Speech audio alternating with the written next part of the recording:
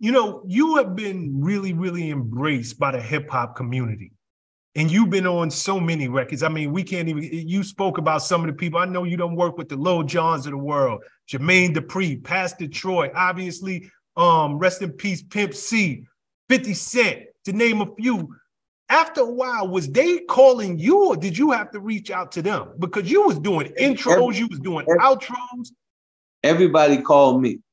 You know, after Jermaine Dupri, he came up to me, you know, but it all, let's backtrack. It didn't start from there. It started from Pimps Up, Hold Down. If you go look at Pimps Up, Hold Down, I'm on there said, barbecue bill do, let your next move be your best move. And I said, I got more game than Van Kenny got poker beads. I got more favorites down there. I don't need you to let the welfare bitch, you can't give me no assistance, keep it distant. I got to beat up my Peter, bitch, the long stay. So I'm talking rapping, I'm speaking bars then. So they always had an appetite. Man, I want to get that dude on my album, just like they want to get P. V. Kirkland on their albums. They want to get other people in their videos, you know, because that represents the culture, you know. And I was the epitome of culture. I was modeling for Murray shoes. You got to remember, I was a model for Murray. I was in every magazine, you know.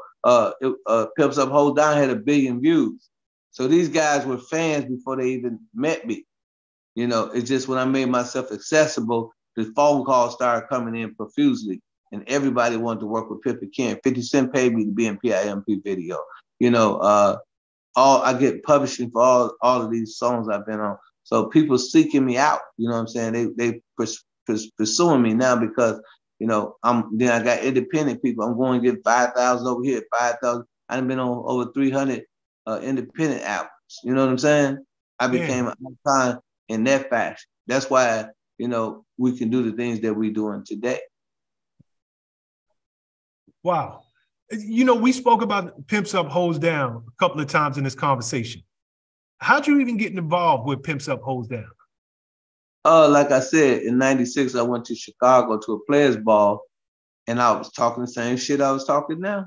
And they wanted to film me. I said, come to Milwaukee. I had a clothing store. When they came to Milwaukee, I negotiated with them. I negotiated that the film would end with me, that I would get my name on the credits, and that they would pay me more than they paid everybody else. And that's what happened. Wow. So you made more than the Bishop Don Juan on that, in that film? I made more than everybody. I was a consultant. All of those parties, if you look at them, those are Milwaukee parties. Those are my parties. So I charged $100 to get in the party. I charged $2,500 for the table. So I made sometimes, in some of them parties I made in excess to $100,000 just from the parties. But HBO paid for everything. Okay, see, I didn't realize that all them parties was out in Milwaukee. Like, I remember the film very well. Some of them was in Chicago, but, you know, if you look at the parties with me, the one in Pimps Up, Holds Down and American Pimp, those are my parties. When I give Scorpio the trophy, that's in Milwaukee. You know, when the limousines pull up and all that Bishop in the back of the limo, that's all in Milwaukee. That's my hometown. Gotcha. You know, some of the scenes were shot in Chicago. The Vegas scene, that was my party. I got paid for that party. What's up, guys? Thanks for sticking with me to the end of the video. Truly appreciate you. If you like anything you heard here today, go ahead and hit that subscribe button. And if you know anybody that can benefit from this message, feel free to share. Peace and love. Make every move a power move, and I'll catch you all on the next video.